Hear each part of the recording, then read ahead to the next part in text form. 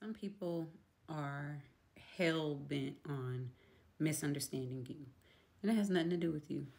People can only go as deep in understanding who you are to the level of depth that they've gone with understanding themselves. We are truly mirrors to one another.